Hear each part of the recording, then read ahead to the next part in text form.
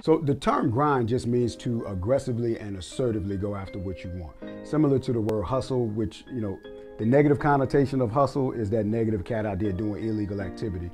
But to hustle just means to just get out there and do everything that you need to do to get what it is that you said you wanted. You said you wanted to make X amount of money. You said you wanted to buy that house. You said you wanted that car. You said you wanted all these things, but most people want what it looks like and they don't want what it feels like. And that feeling is the grind.